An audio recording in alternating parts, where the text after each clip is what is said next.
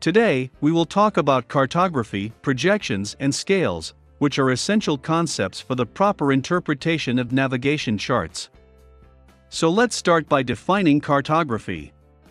This word comes from carto, which means map, and graph, which means write, and it is the science of representing a part, or all of the Earth's surface graphically at a smaller scale in a 2D surface, such as a piece of paper. This graphic representation obtained is called a map. But why do we sometimes say map and sometimes chart? Well, a chart is actually a type of map. Let's look at this in more detail. In general terms, a chart is a specialized map which contains information related to a particular purpose. For example, a nautical chart will show information such as sea depth, lighthouses, ports, and so forth, since its purpose is to assist the navigation of ships. However, in the case of aviation, an aeronautical chart is a map adapted to the needs of air navigation, which contains detailed relevant information on the most important aspects, such as obstacles, navaids, airports, airspaces, etc. Now, with this being said, when we try to create a map or chart that correctly represents the surface of the Earth, we run into a big problem, and it is that representing a 3D figure such as the Earth in a 2D surface is extremely complicated. Since it is impossible to represent the Earth on a 2D plane maintaining all its proportions, scales, and features correctly.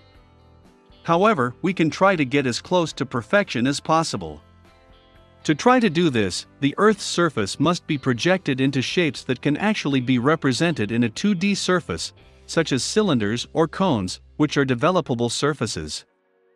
Now, all these attempts to represent the Earth in different shapes are known as projections, and there are a lot of them.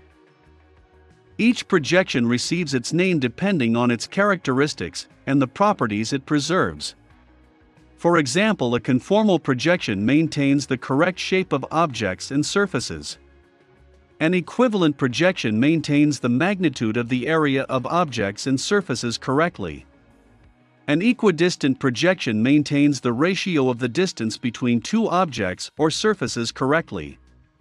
And an azimuthal projection maintains the direction between two objects or surfaces correctly. Now, although it would be great to be able to include all of these features on the same map, there is no existing projection that preserves all of these characteristics at the same time. So it must be decided which of these features is more important to include in the map depending on its purpose. Now, to understand better how a projection is developed, it can be described as putting a light bulb in the center of the Earth and a piece of paper around the planet. Then, when the light bulb is turned on, the surface of the Earth is projected onto the piece of paper, becoming a map. This way, the resulting map will depend on how the paper is placed around the Earth, and that is why there are different types of projections. Now, an important thing regarding this is that in all types of projections there is one or more points where the paper touches the surface of the Earth, and as a general rule, these points where the projection touches the surface are the most accurate and precise, in terms of scale, distance, direction, shape, etc., and as we move away from these points, the map begins to distort. So with this being said, let's take a look at the most commonly used projections, starting with the azimuthal projection. It consists of a flat piece of paper that touches the Earth at one of its poles, as we can see in this images.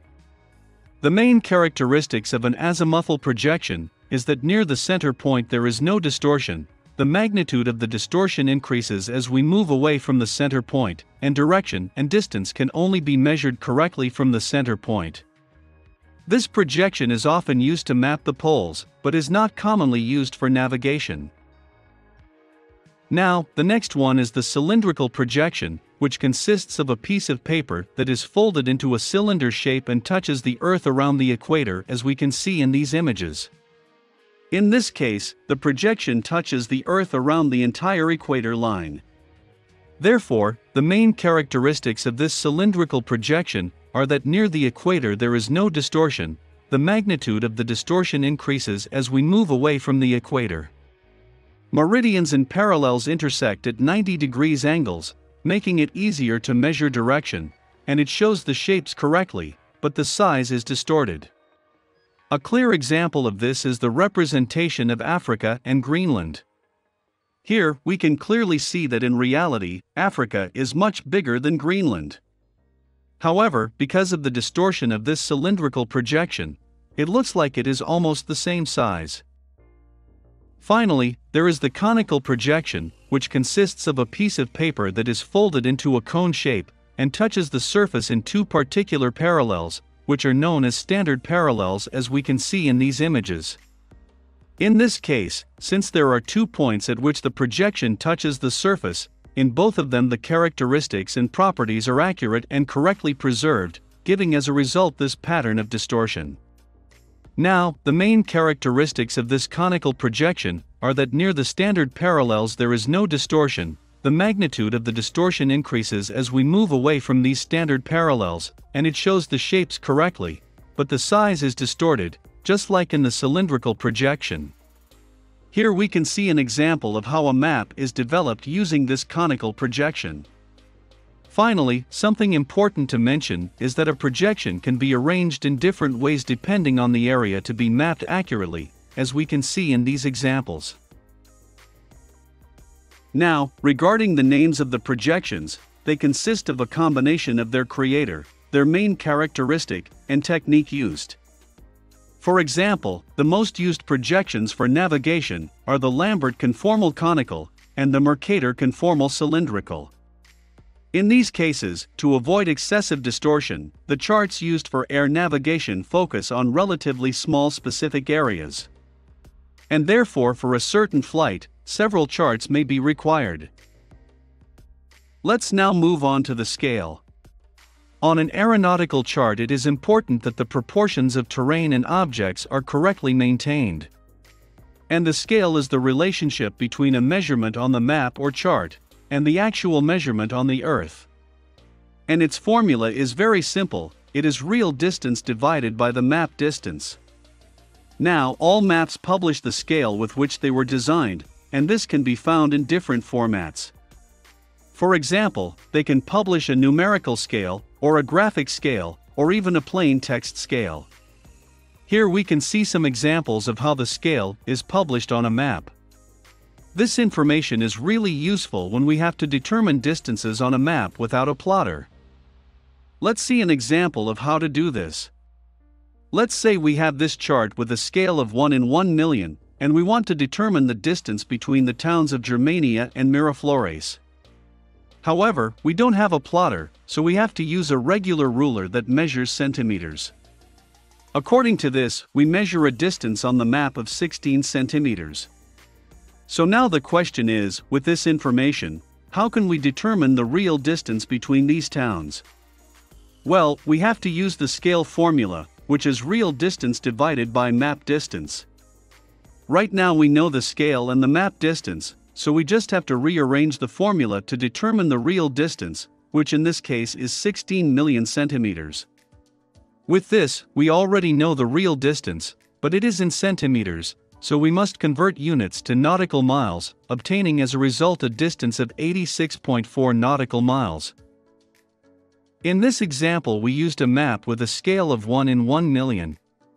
Let's see now another example, but now with a scale of 1 in 250,000.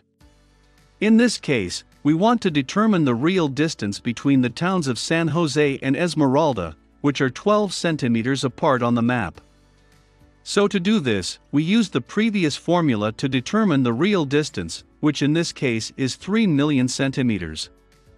Then we convert units to get nautical miles, obtaining as a result a real distance of 16.2 nautical miles between San Jose and Esmeralda. Now, normally we have available a plotter graduated with statute and nautical miles, so we don't have to do this procedure. However, it helps to understand the concept of scale. I hope the information presented in this video was useful. If so, don't forget to share, like, subscribe, and leave a comment down below.